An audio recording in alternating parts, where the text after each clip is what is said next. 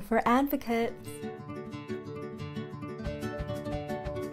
I want to do a spotlight on a lot of people, I mean so many people that are advocating for MPNs.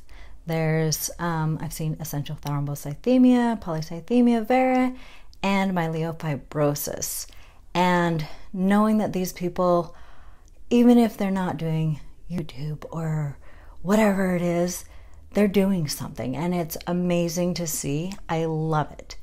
I love that there are people, it's not just the person who has this MPN, it's their families, it's their loved ones, it's their friends, it's people who have been affected by their lives. And I just want to do a highlight on people because I think people helping people is amazing. Advocacy can come in different forms. Sometimes it is advocating for yourself when you have to go and tell your doctor, hey, I don't feel well. This is what's going on. Let me see, let me do. And I always encourage, number one, advocate for yourself with your doctors.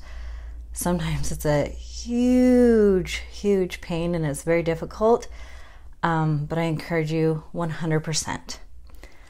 On top of that, there are people who not only are really trying hard to advocate for themselves, but they want to advocate for others.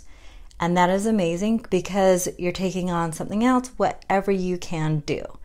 Not all of us are meant to do this or made for it. I've had to push out of my box extremely to do any advocacy for this.